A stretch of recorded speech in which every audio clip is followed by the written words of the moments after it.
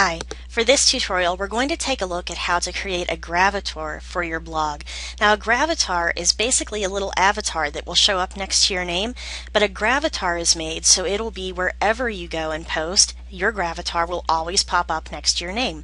But you can also put a setting in your WordPress that will allow gravatars to work automatically and always pop up. So we're going to go into plugins under our dashboard and we're going to go to add new. We're going to type in the word gravatar, which is Gravatar,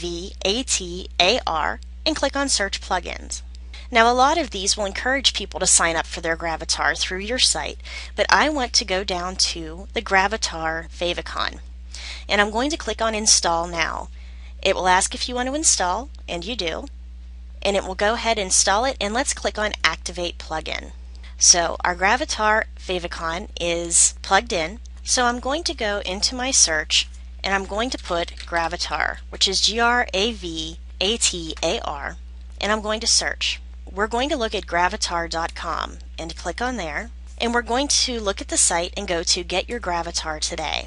It's going to ask for our email address, which I'm going to go ahead and put in, and click on Sign Up. So now it sends an email to my email address and I'm going to go get it so I can come back to the site and set my password. So now I've created my account. So it's going to ask me to put in a username, a password, and sign up.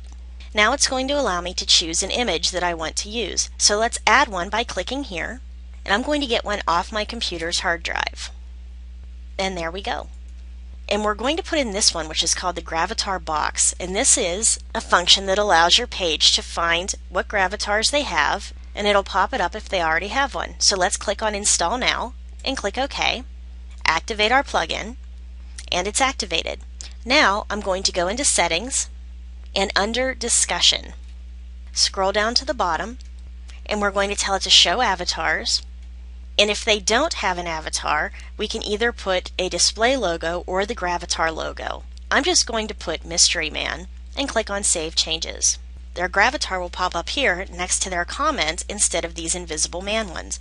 So that's how you can make it so your WordPress will automatically know what someone's Gravatar is as long as they're signed in under their email address. So I hope this has helped you out. It's going to personalize your site, and I'll see you at the next tutorial. Thanks for listening.